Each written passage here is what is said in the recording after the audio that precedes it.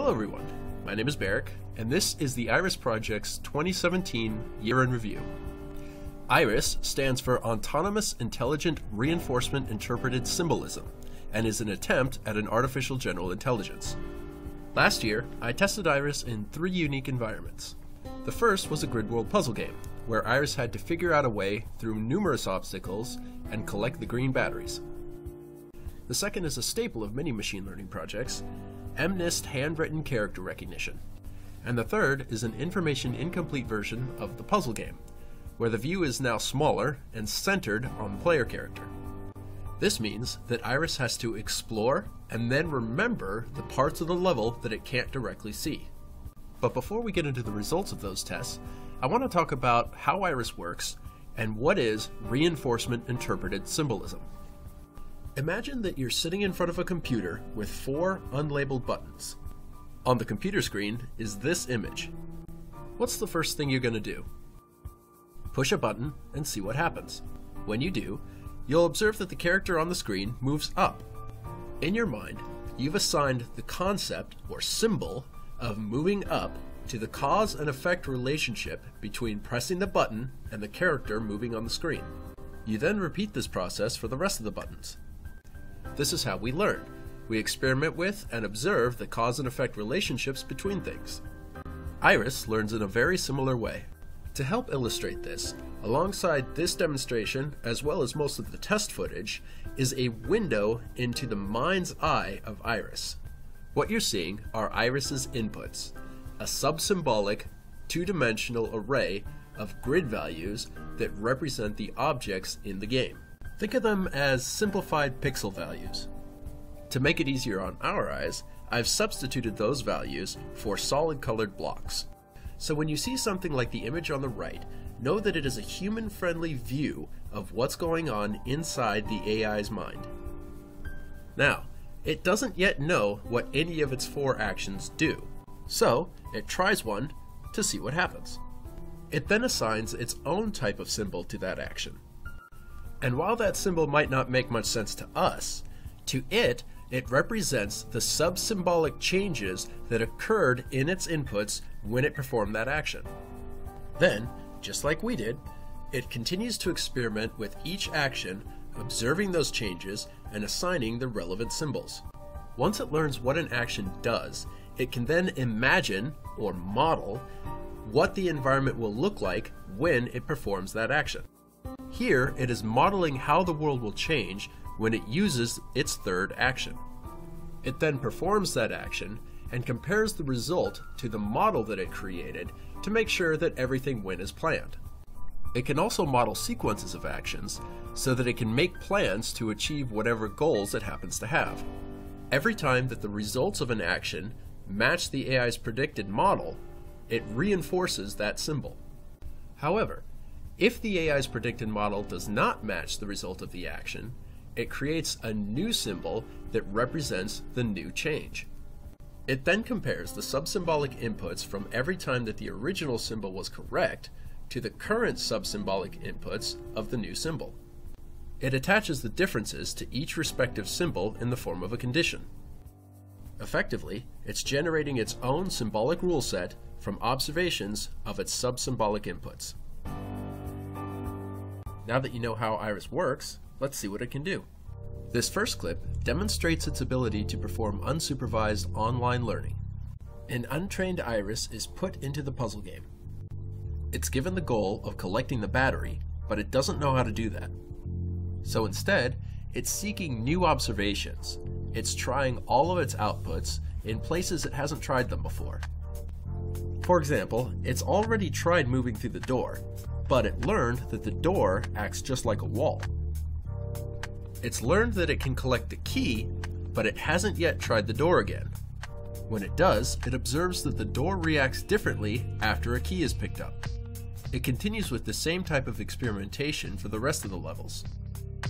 After having completed the levels only 1 time, it's learned enough about the game to be able to complete the levels again with only a few errors.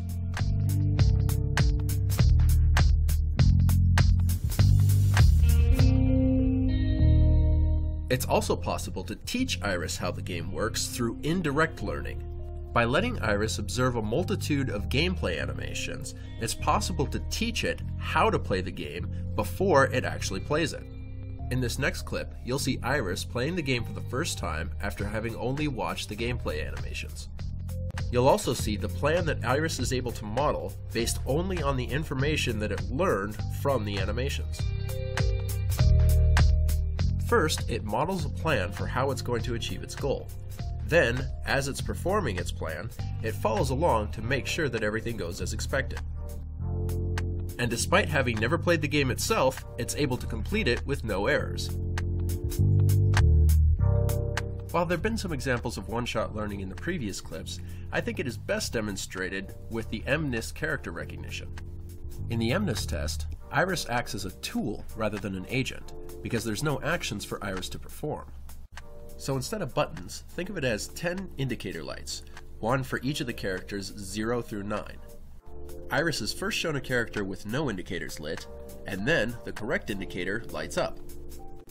So instead of having a goal that it has to model a sequence of actions to achieve, it only has to model which indicator will light up.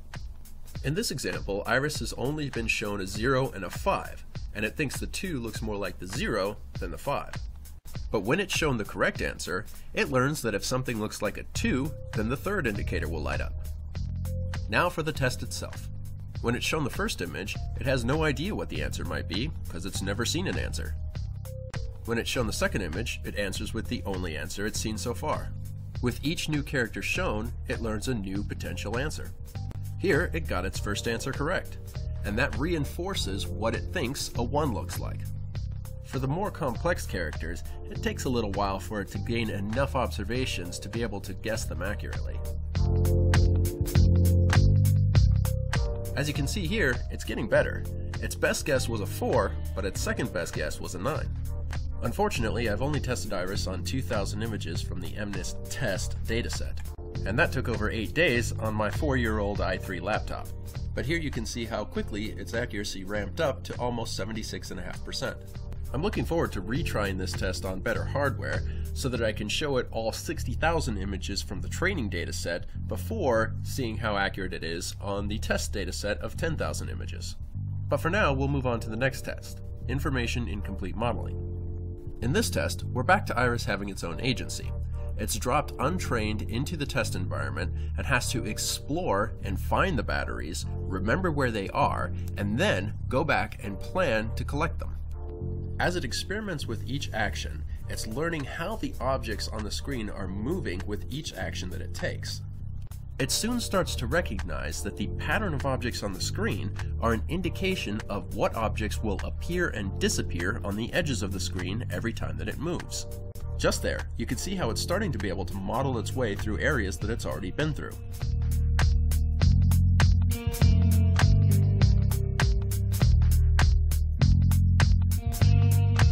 It doesn't take very long before it explores its way over to a battery and learns that it can collect it. Once it's fully explored the level, it can then go back and use its knowledge of how the patterns of objects on the screen correlate to its location inside the level to be able to model all of the actions necessary to collect the batteries.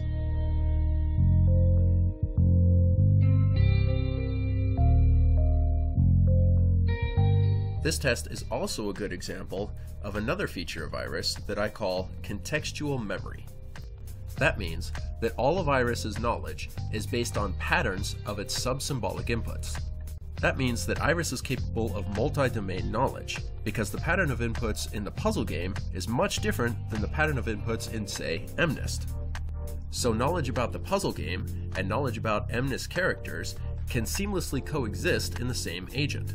In other words, Iris could play a level of the puzzle game, switch over to MNIST, guess a couple numbers, switch back over to the puzzle game, play another level, then switch back over to MNIST, guess a couple more numbers, and so on and so forth. Because of this, Iris is also capable of knowledge merging. The first type of merging we're going to look at is interdomain merging, which is when you have one agent trained on some aspects of a domain and another agent trained on other aspects of the same domain. In this example, neither of these agents could complete the following level, because both agents are lacking knowledge that the other one has. But by combining the knowledge of both agents, we end up with an agent with all of the knowledge necessary to complete the level. The other type is cross-domain merging, where you have an agent trained on, say, the puzzle game, and another agent trained on MNIST character recognition, and you merge them together to end up with a multi-domain agent like we saw before. And that wraps up the progress made in 2017. So far this year, I've got 2 new test environments planned.